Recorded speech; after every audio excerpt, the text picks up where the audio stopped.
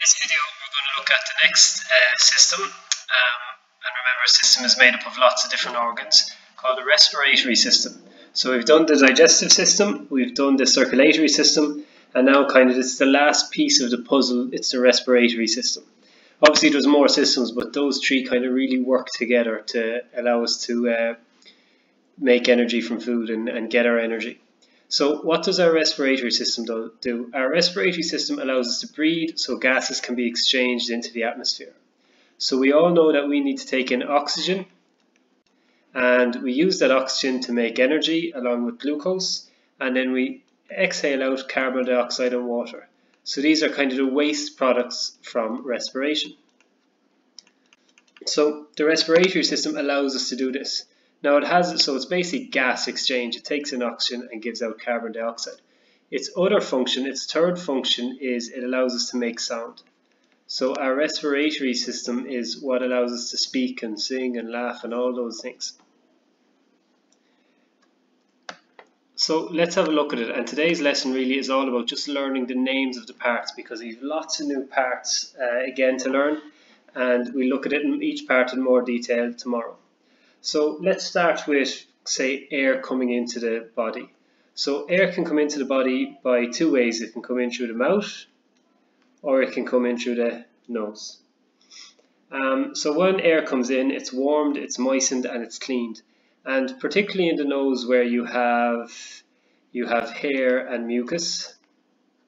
That hair and mucus isn't just there, it's there for a reason. That hair and mucus actually cleans the air. It removes dust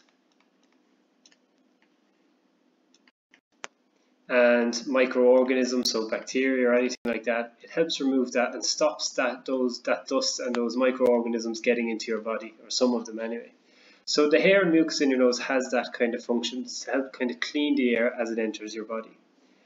So the nose and the mouth are kind of connected then, and at the pharynx, which is basically just a fancy word for your throat, it's the common opening where any air that comes into your body from both the nose and the mouth kind of meets at the pharynx, or the back of your throat. And then that air moves down to your larynx, which is a fancy word for your voice box, which is at the very bottom of your throat, and that obviously allows you to make sound. Your voice box is needed for sound. And it passes down through the larynx, down through this really thick kind of muscular kind of tube known as the trachea. And that's an important one to know. The trachea is basically your windpipe, and it's where all the air travels both in and out of your body. It has to travel through the trachea, and it's made up of these really kind of strong C-shaped, they're like, if you were looking down on one, it would look like a C-shaped cartilage. And the function of that C-shaped cartilage is to keep the trachea open. Obviously, if the trachea was closed, you can't breathe, or you can't get air into your lungs. So it's really, really important that that stays open. So there's these C-shaped cartilage all the way down, these rings that kind of keep it open and keep it secure, so you can take oxygen into your body and give out carbon dioxide. And as you move down through the trachea then, we get to the bronchus. And the bronchus splits into two. We have our right bronchus and our left bronchus. And the right bronchus goes to your left lung, or your right lung, sorry, and the left bronchus goes to your left lung. So I kind of imagine these as like almost branches on a tree. You have your trunk, which is trachea, it's a tree upside down, and then you have two big thicker trunks or branches called the bronchus, or two bronchi would be plural, and then those bronchi actually divide up into smaller branches, smaller and smaller branches known as bronchioles. So we have trachea is the trunk, then splits into two thick branches, the right bronchi and the left bronchi, or right bronchus and left bronchus, and they split into tiny branches known as bronchioles.